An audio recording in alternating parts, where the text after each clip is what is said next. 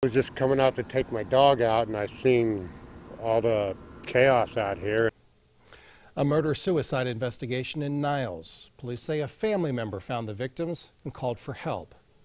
Good evening, I'm Dave Sess. Mandy has the night off.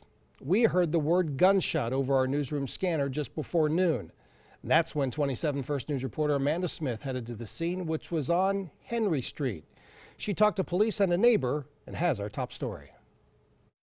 A normally quiet Niles Street was turned upside down this morning when a man checked on his parents and discovered them both dead of gunshot wounds.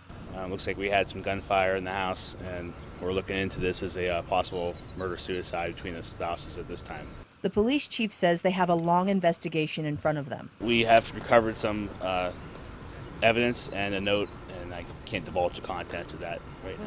Neighbors say they had no idea a dangerous situation was brewing just across the street. One man said his neighbors were always quiet, and they'd had the man over his house several times in the summer. I was just coming out to take my dog out, and I seen all the chaos out here, and I seen, I don't know, it's just bad.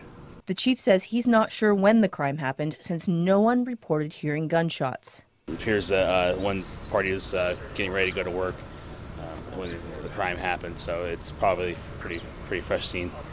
The names of the victims are not being released until all family is notified. The Trumbull County coroner is helping in the investigation. In Niles, Amanda Smith, WKBN 27 First News.